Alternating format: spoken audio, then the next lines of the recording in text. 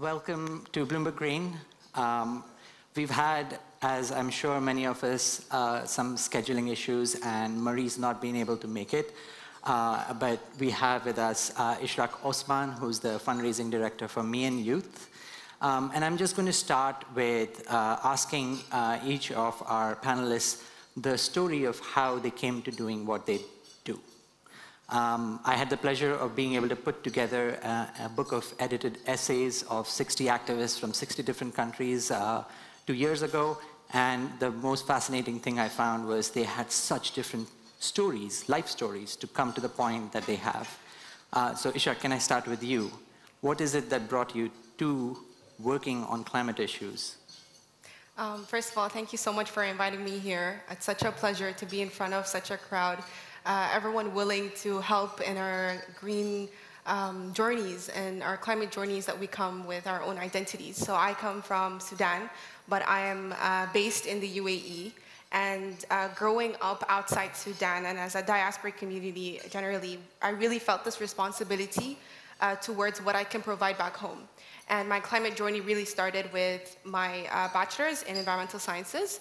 I was very much aware of the situation in Sudan with regards to the flood crisis. And I wanted to know how much are people within the Sudanese context also trying to provide for themselves, and how are they, breaking barriers towards what the crisis that they're facing. And then just like 3 months ago, I got the chance to go to the Greenpeace Climate Justice Camp.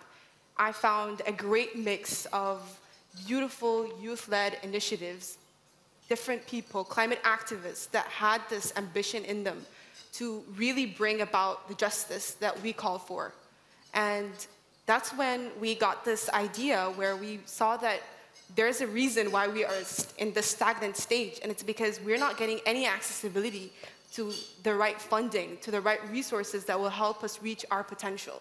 And that's where we decided, if no one's going to stand up for us, we'll stand up for ourselves. We will try to change the philanthropic pathway that is so inaccessible to many of us, and that will give us the potential to really reach and help our communities. And so, what are some of the first things that you want to do if you're able to get the funds that you are trying to raise now? So the first thing is that we are targeting people that come from MAPA, which are most affected areas.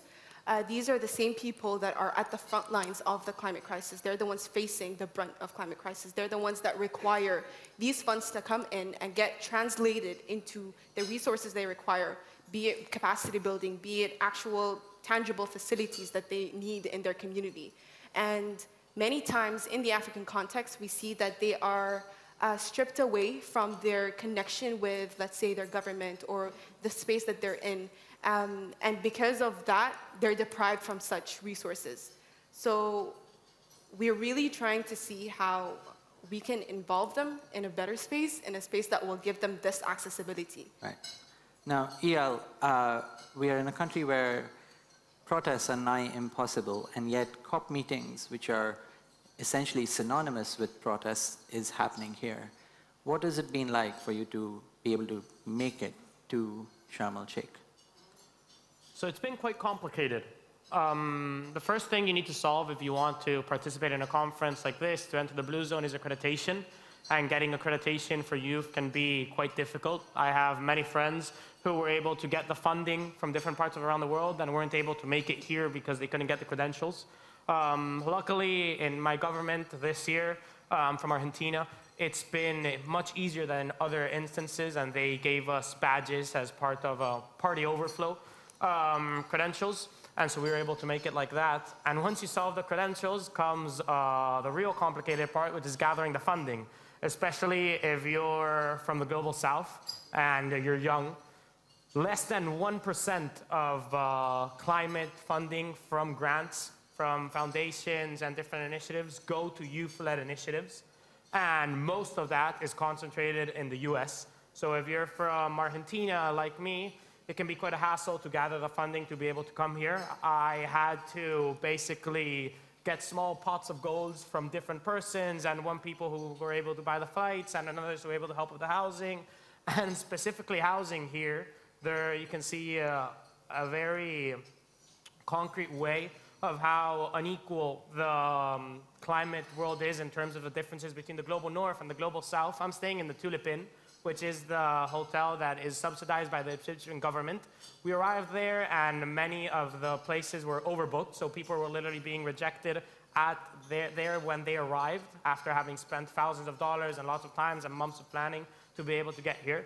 And of course, we're all from the global south in that hotel, the ones that are staying there.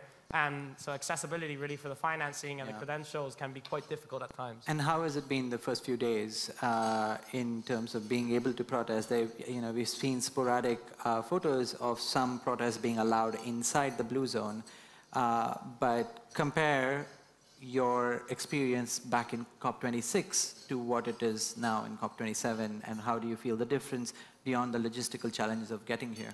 So in COP26, I remember there being interventions and direct actions constantly, multiple times a day. And then, of course, a huge youth strike on Friday and an even bigger intersectional coalition-led strike on Saturday, which in total mobilized between both maybe like 300, 400,000 people. This time, there probably won't be any mobilization, any strike outside. If it is, it will be very small. I haven't seen even one direct action or protest inside the venue. I think I saw one outside. But this is also one of the contradictions that I've seen at COP, in the sense of the things that we're usually protesting for is money for adaptation, money for loss and damages instead of reparations.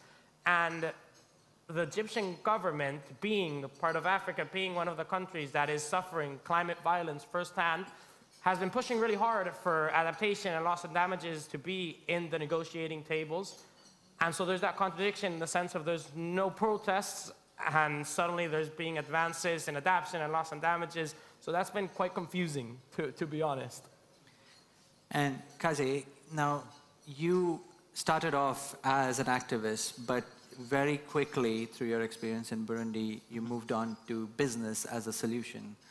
Could you just give us a run-through of how you came to climate and what is it that you are deploying as solutions now? Yeah, thank you so much. First of all, thank you for inviting me here.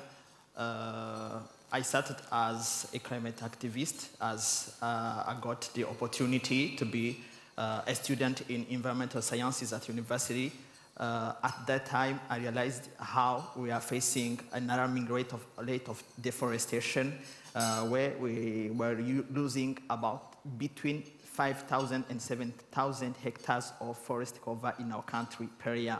So it was an alarming rate of deforestation. We started with my student mate. We organized some conferences, some campaigns in my community, but the question was, yes, you told us about we should change what we use in cooking, but where is the alternative? And I decided at that time that my activism should be accompanied by concrete actions. And then I founded KAZE Green Economy, which is a clean cooking company. It was in 2017. I started with $2 US dollar, just for research and some documentation, how I can find an alternative. And then in 2018, I realized to raise 30 USD, and then I conceived the prototype. Wow. Yeah. Just with $30. Yes. And after 5 months, I was with my team producing 40 kg eco-friendly charcoal produced from agriculture waste. And then, rather than using wood from forests, which was the problem. Yes, to replace the use of wood as the main source of energy. And then we keep working, seeing how we can promote that those products to be alternative. And then we also continued to raise awareness in our community. And then in 2020, we come up with an industrial production of 30-ton metrics of eco-friendly charcoal. Right. And now it became a big company where we are producing those charcoal and providing them in our community. More than 80,000 households are using our product. Wow. It's like 10% of the market. The market is still huge, but we are proud to contribute at least 10%. It's not too small, because we are saving about 50 hectares per month that were lost because of the use of wood as the main source of energy. And the company has created more than 60 employees. Right. And that is what we decide. We should do activism, but also following them with concrete actions. Yeah. Yeah. And you told me that access to electricity in Burundi is still 7%, which is only 7% of the population has access to electricity. Yeah, so energy access has been an issue that we've talked about here at COP quite a bit. You know, the numbers are something like half of half of the population in Africa doesn't have access to electricity. Burundi is, an extreme case where it's. What is it that you have to, when you go out and you talk about climate change in those circumstances? What kind of reactions do you get from community? Yeah, it's very complicated about universal access on energy in our country. As you said, just 7% of the population has access on electricity, and that is also what pushed us also to invest in solar electrification, especially in a remote area, to see what we can bring as a change in our community. We did some campaigns in the rural area, but we find those people, they don't know really about climate change. But there are other really issues they are facing in their daily life. So we decided, let's raising awareness in that community, but also bring some concrete solutions. People should cook with some clean cooking energy solutions. People should have access on electricity, because those are some pillars to basic development. Needs. Absolutely. Yeah. And indoor cooking, which is very common, kills 4.5 million people annually. And that's just because of all the fumes that are generated from burning inefficiently the wood. So wood burning is still a solution, but clean cooking allows for those particulate matter pollution to not be affected, and thus help with health, not just access to energy. Now, Ishak, we're coming to end of the first working week. It's been 4 or 5 days. Do you think the topics that you had in mind are being discussed and are being given the platform that they deserve? So obviously, loss and damage was one of the most important points that needed to be. I mean, if COP didn't bring that up, then we would have been just super disappointed. And I mean, every year we hear about COP, okay, and we want to have expectations, but at the same time, it's like, we want to ensure that we are staying realistic regarding the situation, and that really it's us that has to fend for ourselves, really. So I am kind of happy to hear that. I don't know if I should celebrate it yet. Today I was attending this event with where the Climate Resilience Fund, Climate Justice Resilience Funds were talking, and they were also speaking about how we don't even have philanthropy for loss and damage. So maybe we want to ensure that. So maybe COP27 did bring that kind of dialogue into our discourse. And what's missing that you would like more conversations on? Transparency. How much we can actually see that this is happening. They were also speaking in the climate finance meeting today, where everyone's disappointed with the fact that there's no executive summary for this situation and the climate financing issue. And we need to know, how is that funding going to take place? We need to know, how is it going to reach the people that require it the most? And at the same time, that they're not going to be facing a lot of barriers or obstacles on the way. And this is where, our grassroots movements need to be at the front of this dialogue.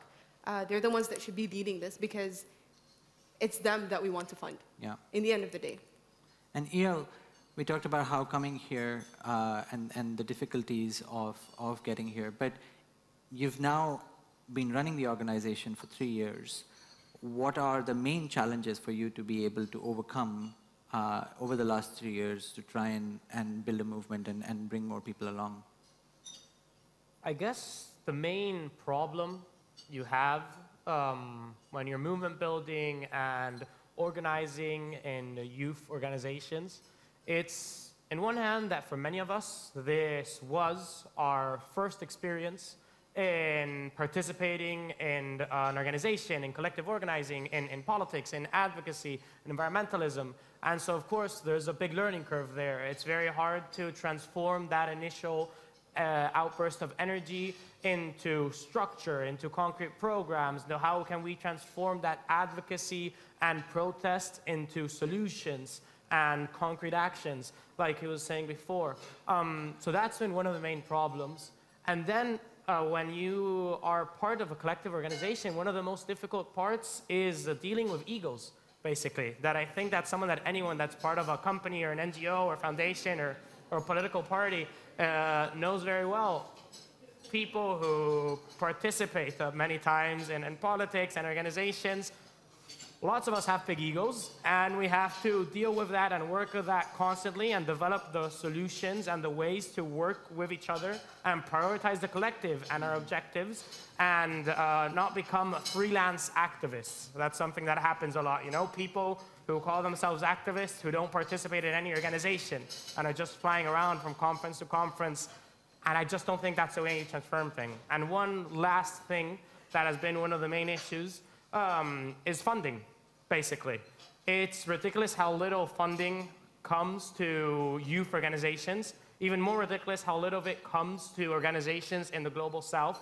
And it doesn't even make sense from the founders' perspective, because if founders want to get want to get the most amount of bang for their buck, they want to be able to present, see how much good is being done with their money, well then come to Argentina, where sadly our currency is so devaluated that with very little money you can have such a big impact in terms of concrete climate action and fund people who are organizing in the front lines and transforming their economies and their local communities and their educational system. So those, I guess, are three of the biggest problems that we've faced. And Kaze, if we stick to funding, there are some solutions you found where for running a business you may need money, but you also need employees, and you're also running campaigns alongside. How are you getting access to the money that you need, both to run the business and to be able to run climate campaigns? Yeah, getting access on finance, it's not easy as young people.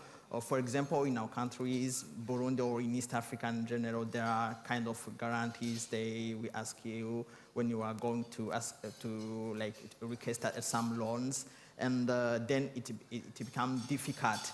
But for me, I try to be a hustler as an entrepreneur, and then raise funds in people around me, my family, my friends, who can really understand what I'm doing. But sometimes it's very hard, as we have some innovative product that are coming as new product on the market.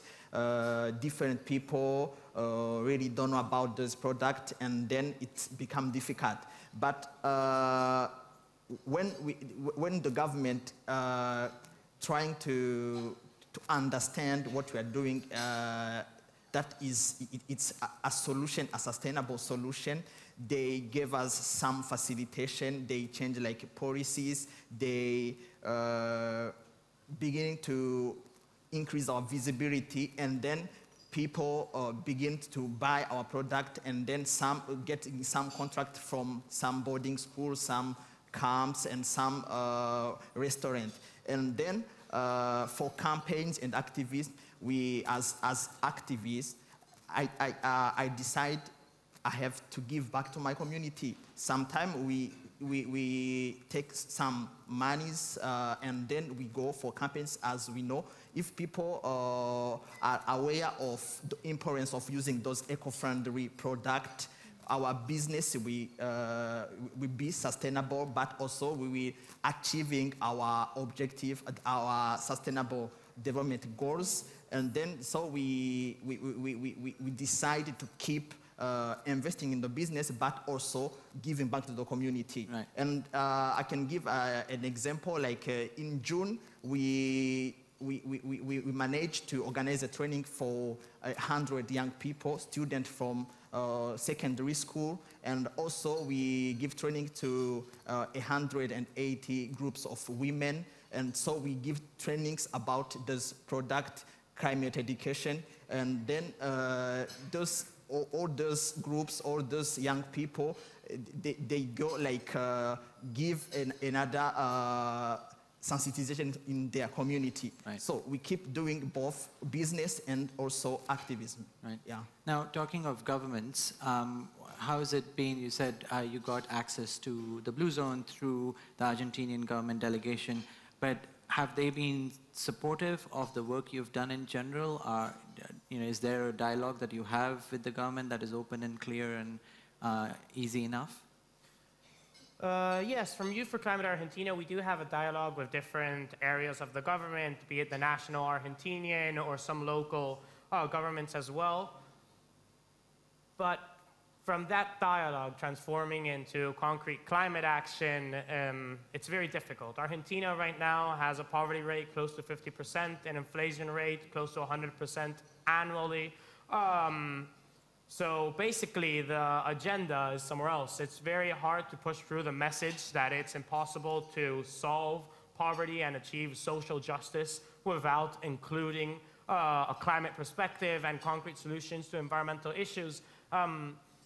And so in that sense, we have dialogue with some areas of the government. They're open many times to listen to what we have to say. We even have very decent environmental laws in Argentina, but it's in implementation where it becomes very difficult. Right. In terms of government penetration, it being able to actually implement those laws that it passes. And so that's a lot of what we've been working on in the last few years with Youth for Climate, is being able to develop local capabilities so that where the government doesn't reach, well, local organizations and NGOs and advocacy organizations like Youth for Climate can, well, help push that forward.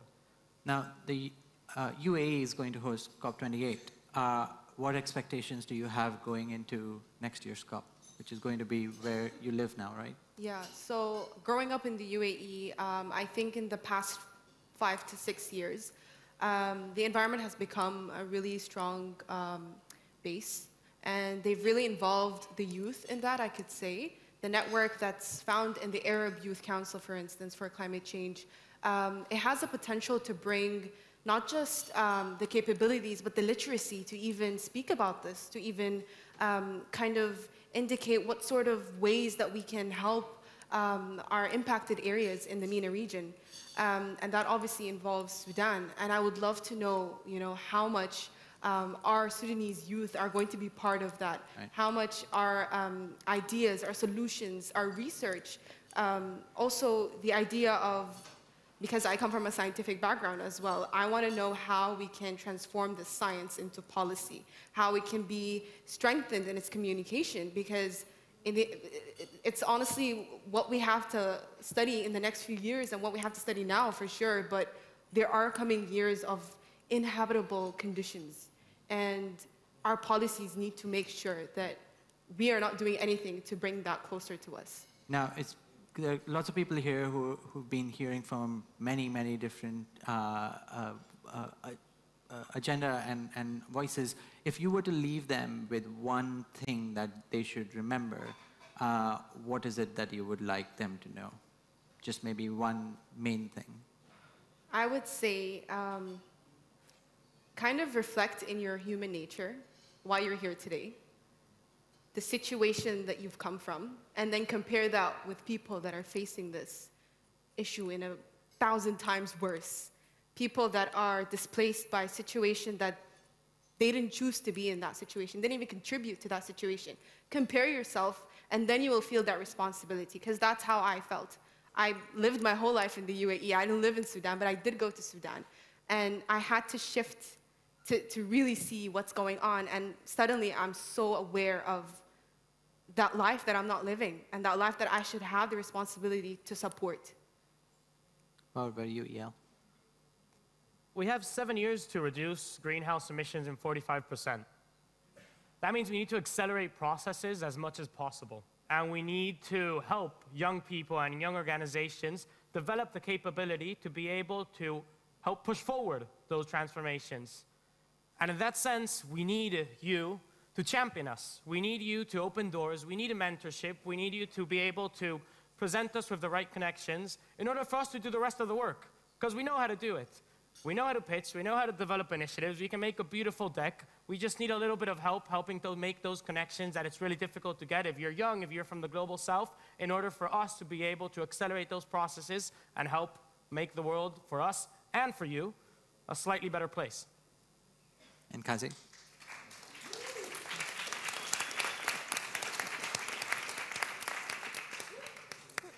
For me, the green economy is the only opportunity that we have to survive. It's the opportunity to create jobs. It's the opportunity we have to make this world sustainable. So, and the green economy starts with changing our mindset with what we consume, what we produce, what we use in our daily life. So we have to consume, to produce, to use eco-friendly, to be responsible, and then so we will be achieving that green economy, and then we'll be achieving climate actions. We'll be achieving that sustainable development we are planning for us and for the future. Thank you. Thank you, everybody. Thanks for your thoughts.